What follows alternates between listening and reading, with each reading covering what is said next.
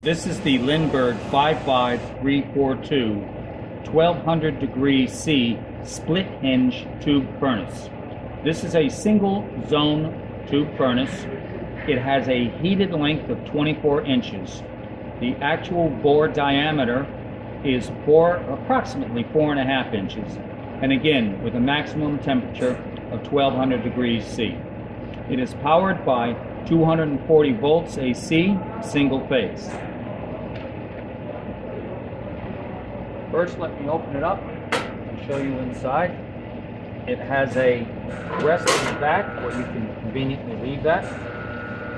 What I've done for our demonstration is I plugged both ends with some high temperature plugs, and now we're going to fire it up. This is the control unit. We'll turn on the power. And right now, I had run this a little bit before. It's showing 83 degrees. See? This is very simple to use. You can change the set point by simply raising or lowering it, respectively. I'm going to start off by pushing this up to 400 degrees C. Oop, went a little too fast.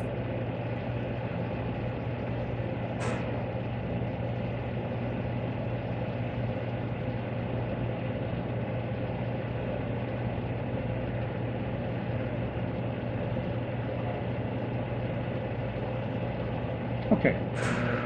Now, while this is heating up, there's something I'd like to show you. The manual for this particular controller is very complete. And as the process engineer or process manager, if you do not want people changing the set point, you can lock them out. There's a complete instruction in the book on how to do that. There is an internal security switch. And of course, once you set the set point lockout in the configuration, there is also a switch for that as well. Now this, under normal operation, this is not removed. But if this is slid out and you look carefully in the back, you'll see where it's written security and configuration.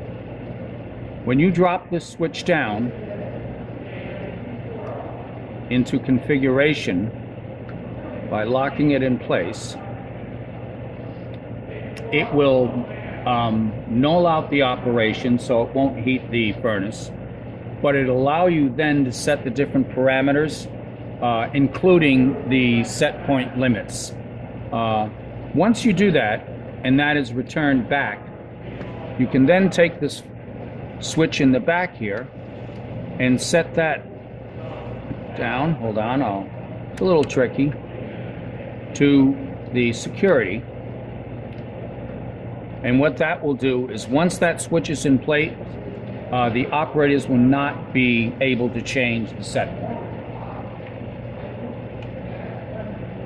All of this is well detailed in the manual for the controller that comes with the manual for the actual furnace.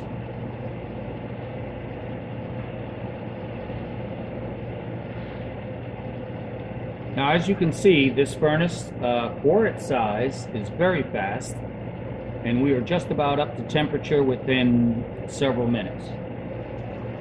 Again, the maximum temperature is 1200 degrees, so we will progress upwards in intervals of 400. As you can see, it has started to slow down.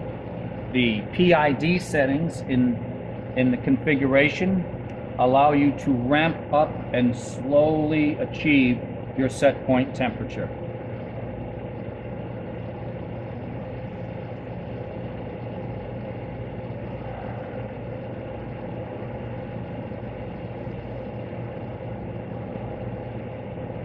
There you go.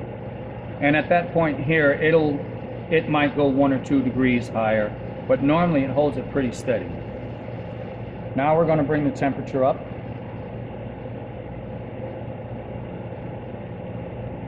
to 800.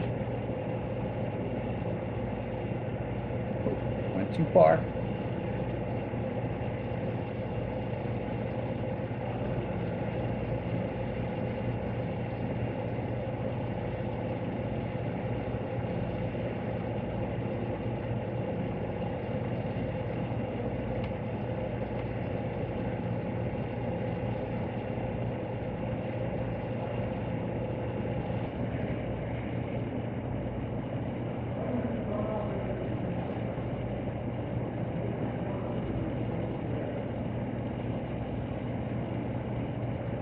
Okay, our elapsed time is about 5 minutes from 400 to 800 degrees C. And here we go.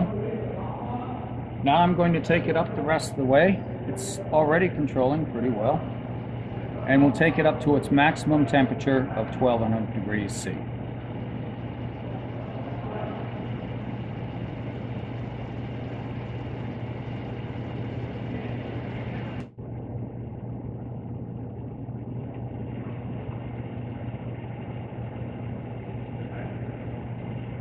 Okay, the elapsed time from 800 up to 1200 was about 14 minutes, plus or minus a minute.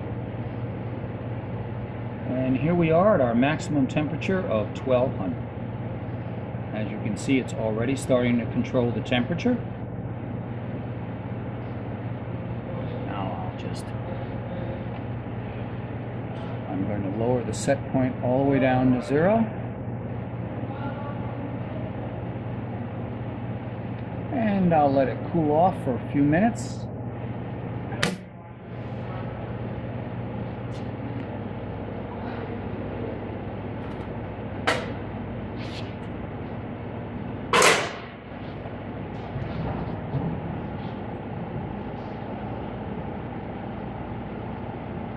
And this completes this demonstration.